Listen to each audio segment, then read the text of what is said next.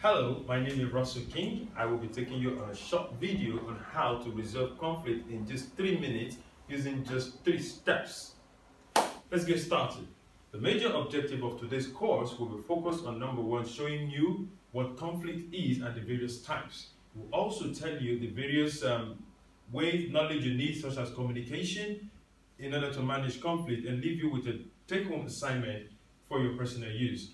What is conflict? It is a form of interaction among parties that have differential interest perception as well as preferences. This is the definition of Olin, Knopp, and Robin in 2001. This definition is focused on the fact that you want it in different ways. So what are the various ways by which this conflict materializes in workplace for project team? One of the various ways it materializes is as a result of differential values.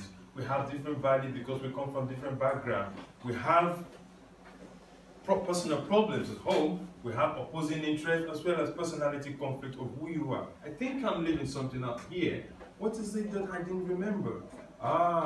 If this is what I'm thinking about and you're also thinking about, then you're right. Poor communication. This is also a major problem when it comes to managing conflict in the workplace and must be tackled vigorously if you need the result that you want. So let me take you to the 3 steps that you need to manage conflict in your project team. The step number 1, you should first of all recognize that conflict has a source and it has a type.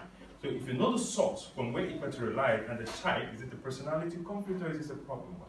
If you know this, then you're one way to move into solving this conflict. So we move to step 2.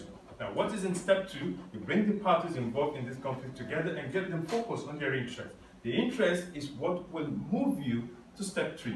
If you can get them focused on the interest, then you possibly might find a win-win solution to take you to step 3. And all you need to do is to follow suit on ensuring that this conflict is totally resolved by continuing to review. We'll not let you, without letting you know that there are other forms of managing conflict which you could decide to withdraw, escape, or just keep suppressing it.